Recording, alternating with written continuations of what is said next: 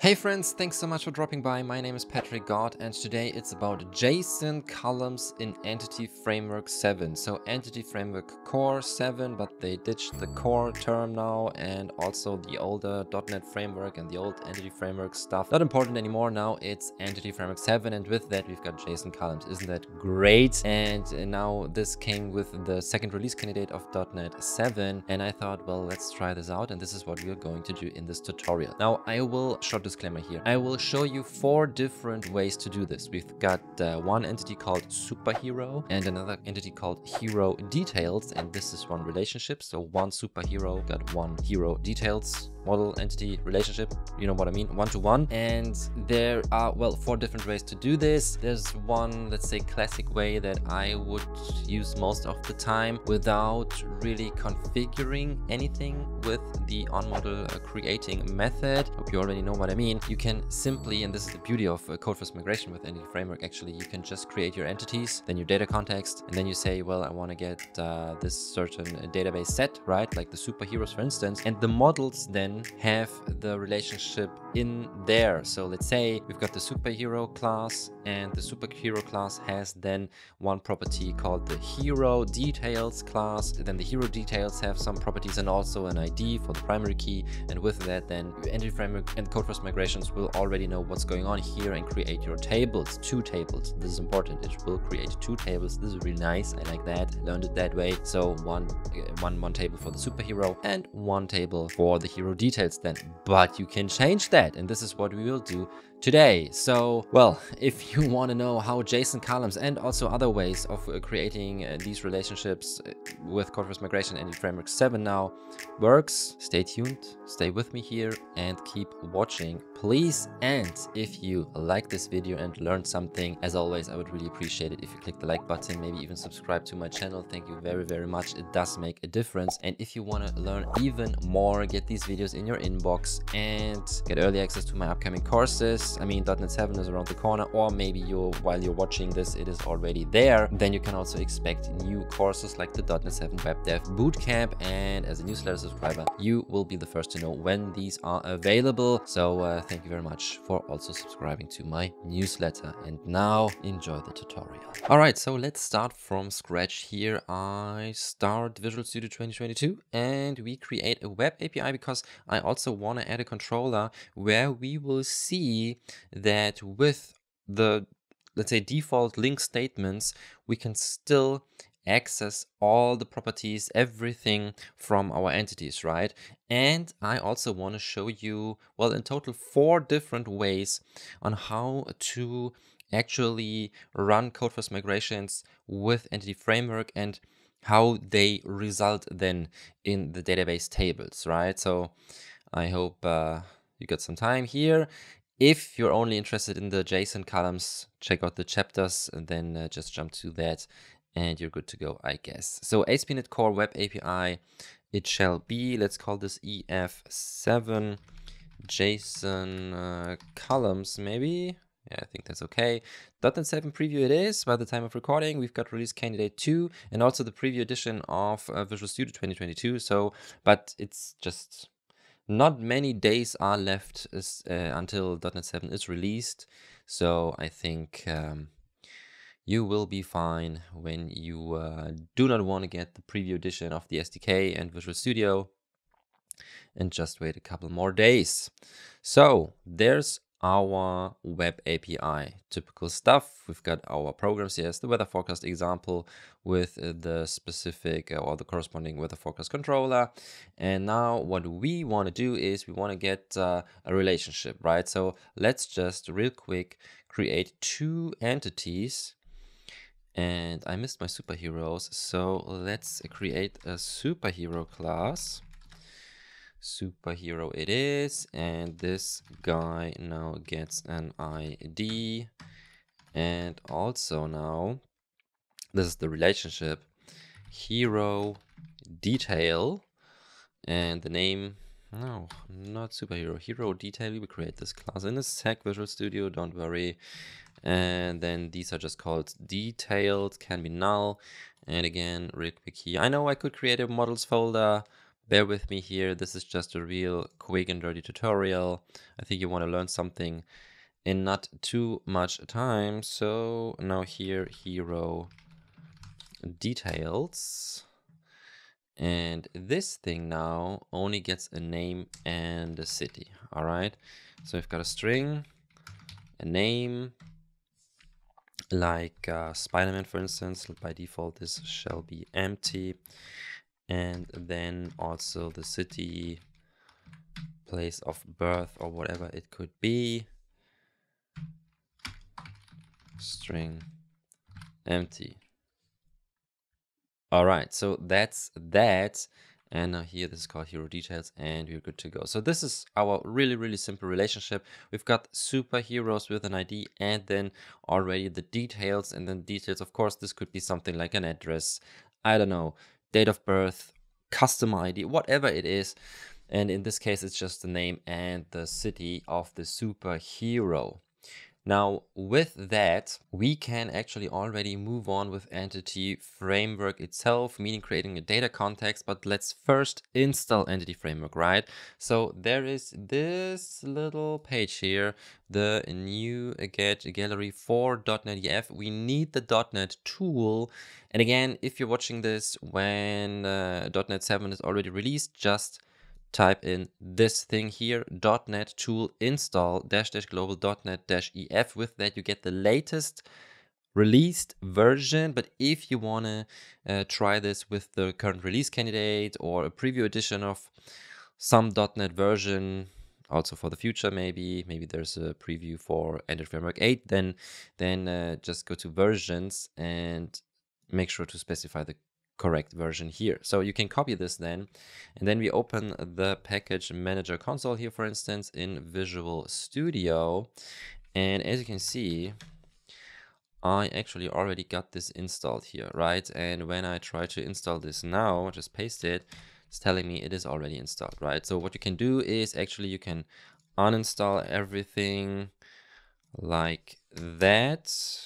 Remove the version then in this case. Now it's uninstalled, and here I can again install it. And you can also use the update statement here instead of install to get to the latest version, but again only with the released version, right? So if you want to use a release candidate, a preview version, then make sure to specify the version as well. Additionally, we need NuGet packages. So right click the project, manage NuGet packages. And these are first, let's make sure to use the browse tab. Also include pre-release, right? And there they are already. You could also just search for them. Microsoft Entity Framework Core SQL Server. Here it's also .NET 7 release candidate 2. If I would not check this, then what do we get? Loading. Here, version 6.0.10, right? So this is the big difference. And here in this case, to use JSON columns, we need .NET 7 with Entity Framework 7. Please note, it is now called Entity Framework 7, not Entity Framework Core 7 anymore. I made another video about that. Internally, it's still Entity Framework Core, but the official name now is Entity Framework 7, and the old .NET Framework, the older Entity Framework, well, this is pretty much gone, right? So we will continue with Entity Framework Core here and .NET Core. So long story short, install SQL Server, the preview edition in my case. We hit accept. And another package we need is this thing here, Microsoft Entity Framework Core Design, and also here the release candidate 2 of .NET 7. All right, and with that, we can go back to the Solution Explorer. And in here now, this time I create a new folder because I'm just used to it, and call this data. And in here now, we create a new class and call this DataContext. This will now be our DbContext, our database context to access the database. If you have no idea what I am talking about, please check out my other videos about Entity Framework, or just write it down in the comment section and I will do my best then with Entity Framework 7 to create some kind of introduction tutorial with Entity Framework. Maybe this is a good idea. If you want this, please write it down in the comments so I know that there are people who want to see this. And apart from that, you can of course check out my .NET Jumpstart tutorial. It will be updated with .NET 7, of course. There we will do this as well in teeny tiny steps and explain everything, but you only need a couple of hours and you pretty much know the most important stuff about Web API and Entity Framework and also authentication with JSON Web Tokens. But this is just a little commercial. Sorry about that. But if you're interested, again, please check it out. Link in the video description. So we want to have the DbContext now. DbContext. Jesus, I'm really tired today. DbContext it is. We need Microsoft Entity Framework Core for that. That's already nice. And now we need a constructor here. I'm curious. No, it does not work. I have no idea why the built-in snippet does not work. Properties work, but CTOR for constructor not here. Again, tell me in the comments, does this work for you? CTO. Is it Visual Studio? What the heck is going on here? Maybe the latest update, I don't know. So, since this is not working, we need a public constructor, DataContext. We need a parameter here, DbContext options, DataContext. We call this then options, and we need the base constructor as well, also with these options here. Let me again close the Solution Explorer. This is now our constructor.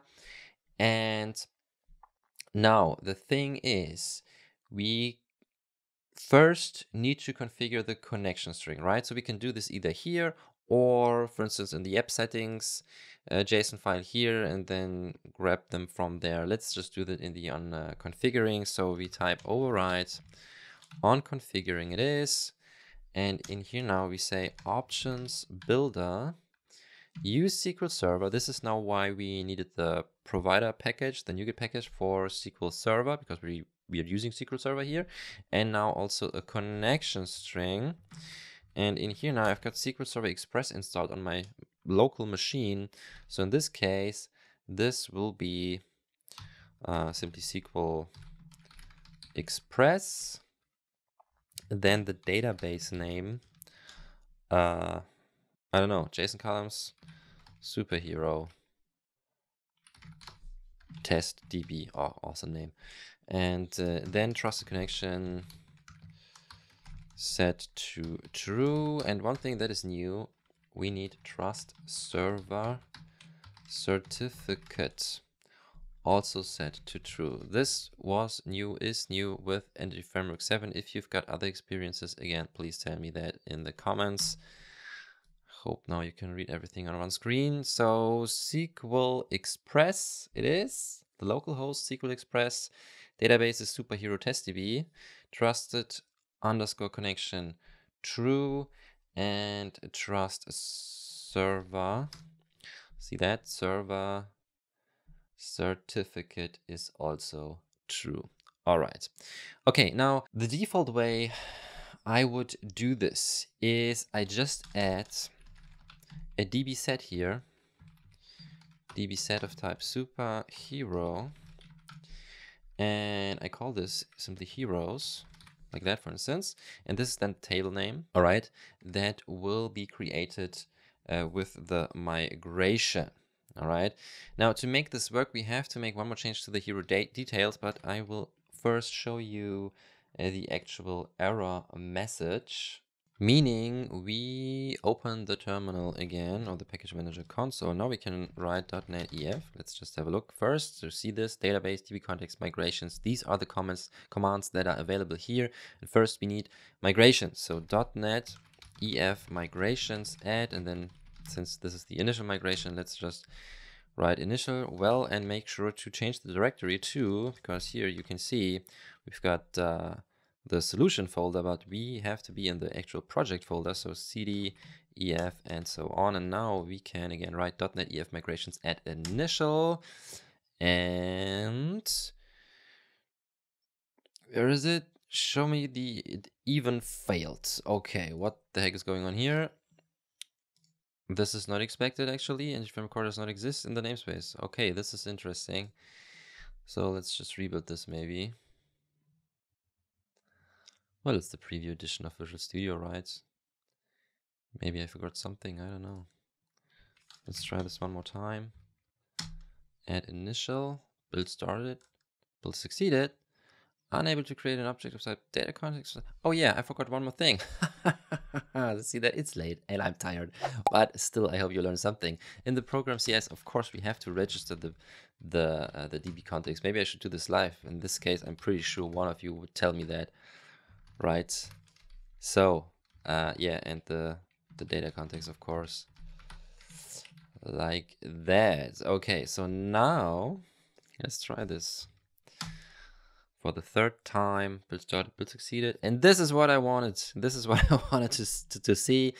Hero details requires a primary key, all right? And this is interesting because this is the only way where you need this. So what we can do here now, pretty simple. Int ID, and now we're talking, right? So with that now, we've got our migration files. So this is the first way and the typical way I do this. If you think the other ways are better, again, please tell me that in the comment section. Lots of opportunities to write some comments in this video.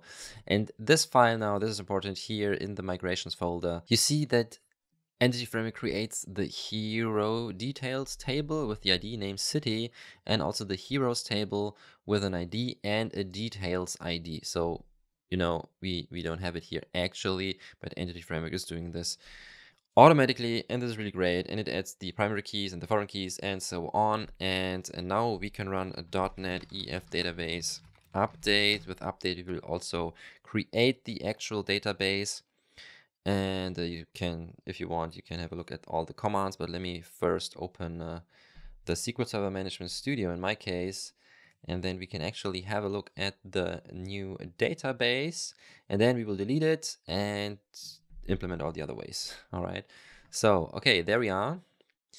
Databases, lots of test databases. This is great. Blazor e-commerce course, by the way. And here it is, superhero test DB.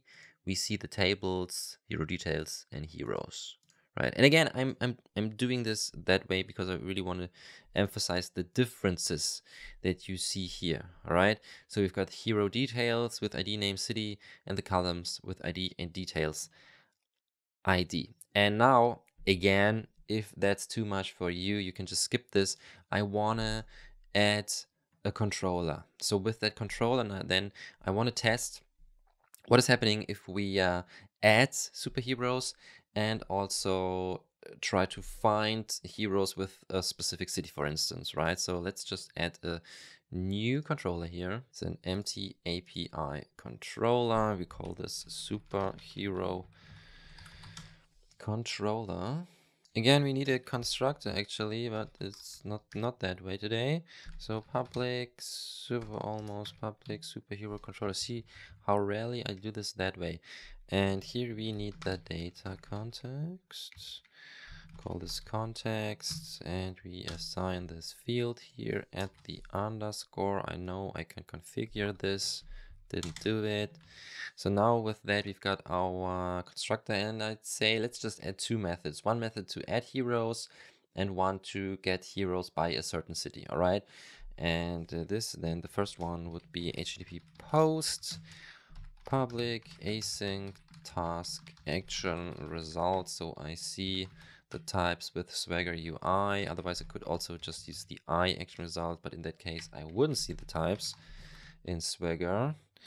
And here now, again, talking about all that in the course and my other tutorials. So maybe you want to subscribe. This would be really, really nice. Thank you so much for doing that.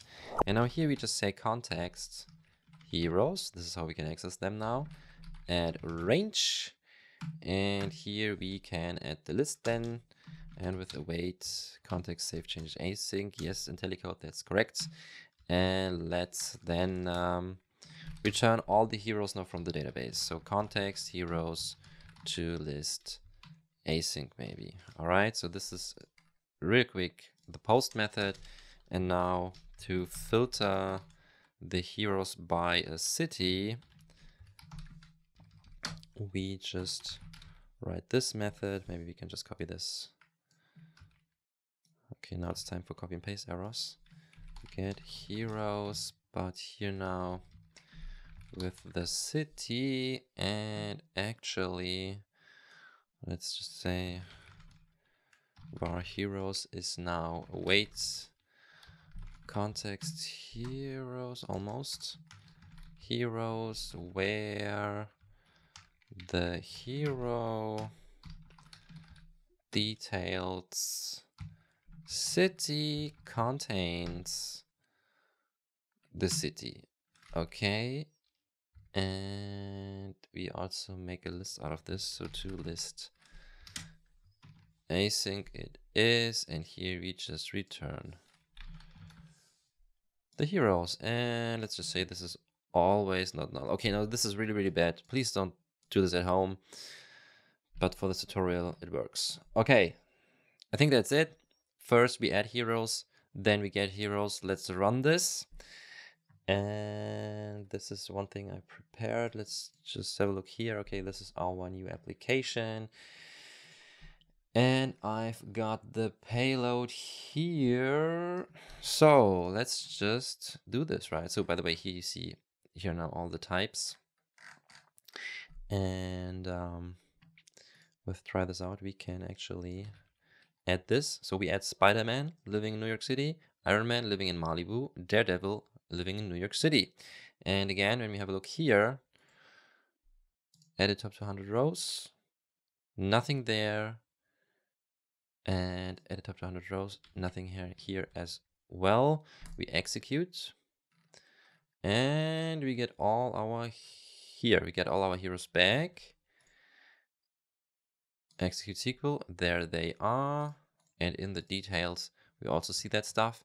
And now let's try to filter them by the specific city. We can just enter new, for instance, hit execute. And we do not get the details. This is interesting. Let's have a quick look. Maybe we also need to include the details, of course. So, like that. Try this one more time. And now we've got it. Okay, so this just works. Great stuff. Okay, 20 minutes and we got the old way, or my typical way to do this. Now I want to show you 3 other ways. I warned you about that. You can skip with the help of the timecodes or the chapters. So now we can enjoy this little blog post here. Announcing Entity Framework Core 7 RC2 JSON columns. And Arthur here, great blog post by the way, is showing us how we can do this with an author and addresses and so on. And I want to do this as well now with our superheroes, all right? So what we need now is the on-model creating. And regarding our models, we can also make some changes here. Let me just stop the app. And now, also very important, we have to delete the database. So delete this thing, make sure to close the existing connections, otherwise you would just waste a lot of time. And then we can now remove the ID again here from the hero details. We've got our superhero. Now the models look like this. Hero details, name and city, and superhero, ID and details. And now regarding the data context, we can actually remove the DB set here. But again, now we override the on model creating. And the first way now you can do this is use everything in just one single table. All right. And the way you do this is like that. So you get the model builder and then entity superhero, entity superhero it is. And you just say that one superhero owns one, and then sh for superhero. That's short. Jesus, what's going on here? Not the superhero. Superhero owns the details. Okay. And now I know why IntelliCode was doing that stuff, because I forgot the parentheses here. So this is everything. Model builder entity superhero owns one details, right? So this is the relationship. One superhero has one relationship, a one-to-one relationship to hero details. All right, so that's it. And now we remove the migration. We do that with .NET migrations remove. Build failed again. Okay, this is really interesting. What's going on here? Data context is not getting... Oh, sure, of course. What the heck am I telling you here? We, of course, need the DB set here in this case if we want to use the controller here. But if you don't, well, maybe there are some cases where you don't, and I tested this without. So this is why I told you this. So sorry about that. If you want to access this stuff, then of course you need the DB set, but the migration would also work without the database set. All right, so this is just important to mention here. So let's just add it back again. The superhero and heroes DB set. So this is then necessary for your controller or for any function where you want to access the heroes from the context. And just regarding the migrations, this is in this case not necessary. The only thing to consider is that the name then of the table would be different. I think, well, you know what, since we already got almost half an hour here, let's just test this. So we remove the DB set here, and in the superhero controller we just remove the methods real quick. So now everything is fine. And again, pay attention here now in the, where's it, data context, we've got our or we don't have our DB set here, but we've got the onModel creating, where we define the relationship between the superhero and the details. And now when you got your DB set, then the name of the table will be heroes, but otherwise it's, I think it's superhero. So let's just remove the migration again. This is the old one. So let's try that. Hope this works now. Yeah, it seems so. And now we can add it back. Add initial. All right. And now with that, you can already see here that, yeah, we've got the name superhero now for our table, and it's only one table, right? And it would create an ID field, and now details name and details city. And in the database, yeah, there you see the name then would be details underscore name and details underscore city. But since I also want to show you the controller, let's just remove this one more time. And let's just add the DB set back and also the controller methods. And now everything okay? Yeah. And now let's add it again. Okay, now this worked. And drum roll, heroes table. Nice. So now you see it is called heroes, and still we've got the ID and the details name and the details city. And now let's update the database here to see that in action. .NEF database update, and we also run the application one more time. So now let's have a look. Let's just refresh, close this. We've got our superhero test DB with only one table now. And here we've got details name and so on. And when we edit the rows, looks like that. It's bad, right? I don't like it that way, really. But let's go back to Swagger one more time. There it is. All right, so let's just refresh. And here now, try this out. And again, I've got my payload here. Execute. This seems to work, right? And of course, now if you want to filter this for New York City, for instance, we've got these two, and in the database, looks like that. All right, so this is the other way you can do. And now if you say, oh my gosh, only one table for one relationship, I learned something else when I studied computer science, so please give me two tables here at least. Well, I got you covered. We can do this as well. Let's just stop the app first. There it is. Stop this, remove the database again. Close the connections. And now here we remove the migration again. And the changes are really, really easy. Really, really easy. because in our data context now, we've got this relationship here, right? And what we need is we have to add a navigations builder like that. So one more option in essence. And here now we can say navigations builder simply to table. And here now we can also define the name of the table, like hero details, for instance. All right, close this, and that's it. This is everything you have to do. And to use JSON then, this is also really, really simple. But first, let's just do it that way. We add the migration again with .NET migrations add initial. And now in the migration file, you will see we got the heroes table and the hero details table. Changes here now is that we've got the superhero ID. Remember, the very first way was a little bit different. We've got the heroes table and then here a details ID. And this is simply now the other way around, but still with primary keys and foreign keys. So this is nice. And again, just to show you, and now I think you've got time, right? So we can update the database and then we run the app to have a look again how this works and if it works. So refresh, superhero, hero details, and the hero, just the ID. It's funny somehow.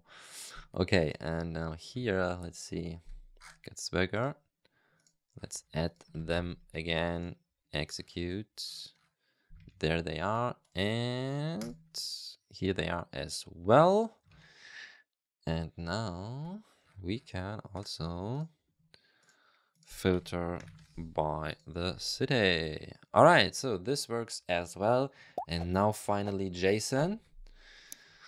Kudos to you if you did not skip to this chapter here, but if you did, I totally understand, of course. So let's just stop the app first again. And now let's remove the migration. And the database is still here. What did I do? Delete. Oh yeah, I forgot to delete the database, of course. So we stop the app. Database is deleted. Now we can remove it. The migration. All right, and now navigations builder to JSON. That's it. All right, it's that simple. Pretty great stuff, really. And now let's just add the migration, and you will see. I thought you would see. Oh, yeah. This has to be removed. And now, again, it's late. It worked. So see that it's even simpler, more simple than creating the table somehow, because you do not have to specify a name or anything. Well, it's again only one table. If you would like to do it that way in production, I leave this up to you, really. I gotta admit, I'm not the biggest fan of JSON columns. We got lots and lots of problems at work with that, but this is another topic here maybe. So create table, we've got the heroes table.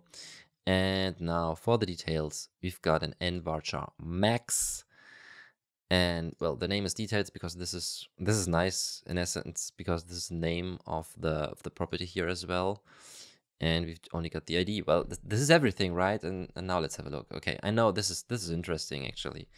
This is really interesting, and of course awesome stuff because many people wanted that. So now let's just update the database. .NET database update, and with that, okay, this worked nice. Let's close this and refresh. And now it's getting exciting, right? So we've got only 2 columns, look exactly as the model. Nothing here, but if you skip to this chapter, we also created the controller to test this. So let's run the application. And here's Swagger now. We hit try it out. There's our payloads, right? So this is how it looks without any IDs or something. Execute. There's the result. It looks exactly the same, right, as the ways before. We just get the idea of the superhero and also the details. It looks awesome. You would not know that this is now a JSON column in the database. And this is the most important thing. Now, if you skipped again, I wanna show you this. And now here in the controller, we got this simple statement here. We just it's really the way you know it already. We got the heroes by context heroes, so we access the DB set with include details because we want to see them. I forgot that. Sorry about that. And then where the hero details and then the city contains and so on, right? And with that now, let's try to get the ones that live in New York City. Bam, works. We've got Spider-Man and Daredevil, and this now is how it looks in the database. Exactly like that. So we really got the JSON stuff in there. Okay, so now this took way longer because, well, I just wanted to show you every single step without copy and pasting anything, except the payloads, yeah. But now you see with Entity Framework 7, JSON columns are a real deal. Now you can really use JSON columns if you want to. Do you? Please tell me that in the comments. Thanks for watching. I will push this to GitHub now.